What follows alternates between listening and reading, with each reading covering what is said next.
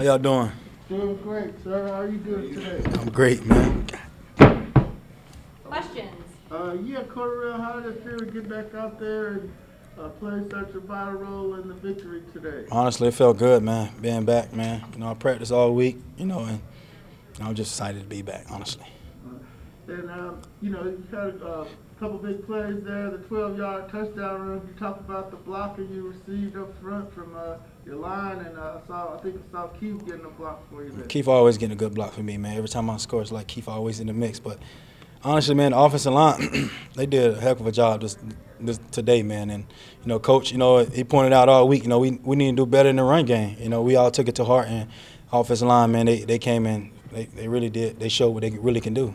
And just talk us through your scores. Looked like you swung the first one wide, and then the second one was, some power, it looked like. With the blocking, man, how can I not score? I mean, like I said, the offensive line, they did a heck of a job. And Keith Smith, man, the best fullback in the game, man, he's always showing up, always making that key block for us. How much do you feel like this offense is different when you're in it? I wouldn't say different, man. I mean, I'm a big part of this offense, man. I mean, that's a no-brainer, man. I mean, outside looking in, you can see that. I mean, like I tell you before, I love it here. I love when I'm out there on the field. I love competing. I love having fun. That's just something I'm always doing. When I'm out there, man, I'm going to give it my all. So I just love it. Pre-game, you were wearing cleats, Hunter and Ahmad Arbery. What went into your decision to do that and just walk me through your feelings? I mean, I'm pretty sure we all seen what happened. I mean, I just got to show my respect to his family, man. And that stuff was tragic, man. I mean, that could have been my son.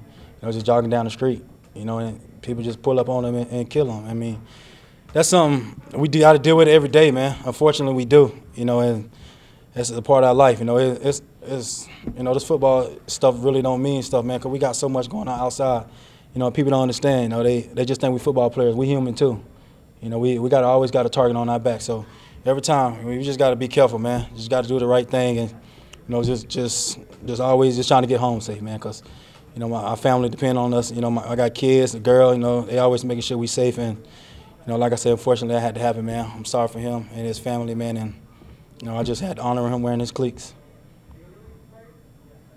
Anything else? Yes. Sorry, I turn back to football. You said that this week there was an emphasis on, we need to run the ball better. What did that look like? What did that sound like to you guys? Was it just, hey, we need to run the ball better, or was it a challenge issue to you guys? Honestly, when Arthur says something, man, we take it to heart. You know how Art can be sometimes, man. Love him to death, but we all know how he gets. So when Art say something, man, he the head dog in charge. We're going to go out and execute it. This whole week we've been talking about the run game, since Wednesday all the way up to Sunday. And, we made it a big target for us, to go in and just run the ball and just do what we do, man. We know we can do it. We just all got to get together and work together. Running backs got to get the right track. Offensive line got to get their blocking. We just got to trust the offensive line. They're going to get the job done. For those of us that don't know how he gets, though, does that mean like animated, angry, or is it like what does it look like? We only see him up behind the microphone. I never seen him angry. He's the best man in the world. After your second touchdown, I don't know if you remember exactly what you said, but you were kind of pointing at the ground, running up to Mike Davis. It looked like you were saying like, "This is my house," or something like that. Do you remember when you were young, just really animated to Mike? I said, "This is my shit." Honestly, I just love football, man. I'm so emotional out on the field, man. I just say a lot of things I probably don't mean. Just having fun. Like I say, man, I'm a kid at heart, man. You can't take that away from me. I'm out there, I'm having fun, I'm smiling, I'm joking. It's just fun to me, man, and I just love this game. You said, we know we can do it, we know we can run the ball, and we just needed to do it together. Do you feel like today, specifically that first half, was a prime example of doing that? Yeah, that first half showed you. We probably had over 100-something rushing yards in the first half. I mean, that just show you. We put our mind to it. We can't be stopped. So we just got to keep building that confidence each and every week. It started at practice on Wednesday.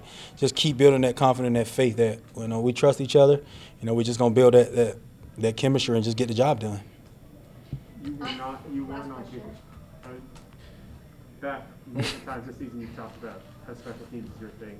How hard was that not being on kick return today? And Arthur said that was your call. That he kind of had to hold you back. Like what was that like not being? It was hard, special team, my bread and butter. That's something I've been doing my whole career. I would never give it up. And today, man, I just had to focus on, what Coach wanted me to focus on. And that's just what it is. You know, like I said, I'm gonna do whatever coach need me to do, and that's just the kind of guy I am. And he need me to go out there and return the kick. I go out there and return the kick. Do you see yourself in more of this type of role going forward, or do you want to get back to returning kicks? I want to be in any role that's gonna help the team win. Awesome. Thanks, CP. Thank y'all. Thank you. Thanks.